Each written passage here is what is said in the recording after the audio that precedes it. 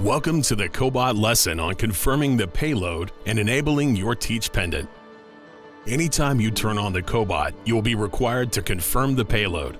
This is a necessary safety procedure so that the Cobot can correctly detect external forces. The first screen to appear is the payload confirmation screen.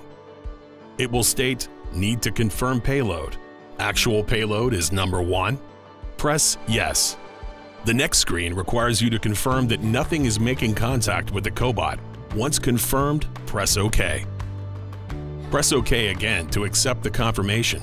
When turning on your Cobot, you will notice that the light on the arm is red and you will have a fault on your screen.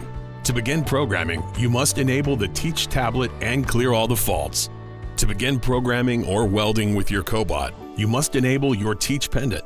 Now select the icon at the top right corner of your screen to enable your Teach pendant. Clear any faults that may appear by selecting Reset. Thank you. Be sure to check out our library of videos for more tips and troubleshooting information related to your Lincoln Electric Cobot.